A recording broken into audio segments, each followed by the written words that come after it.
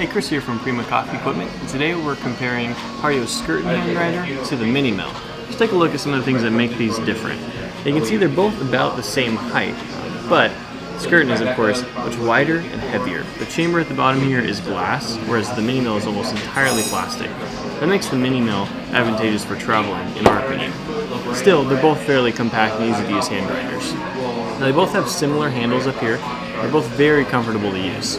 And now they both also come with hopper lids. This prevents beans from flying over the place when you're grinding by hand. The Skerton didn't used to have that, but they both have those now, and they both work very well. The Skerton's hopper and its grinding chamber hold around 60 grams of coffee, whereas the Mini Mill will only hold 24 grams of ground coffee at the bottom.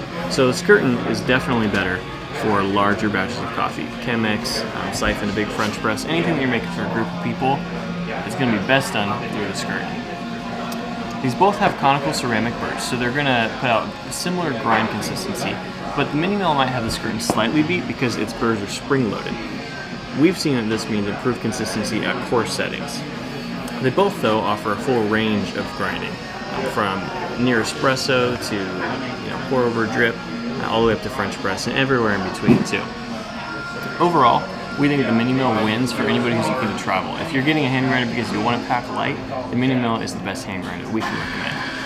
Skerton is better if you're looking for a hands-on approach, but you're looking to make big batches of coffee, Chemex or something like that. It just holds a lot more, and having this rubber boot at the bottom makes it a little easier to grind on the surface. It's especially nice to have that strain reduced in your body if you're grinding 60 grams or so for a big batch. So that's what we like the Skerton for. Both are really solid grinders with ceramic conical burr sets made by Hario, and we trust the quality of both of them. I think you'll enjoy them both for just different reasons. Thanks for watching.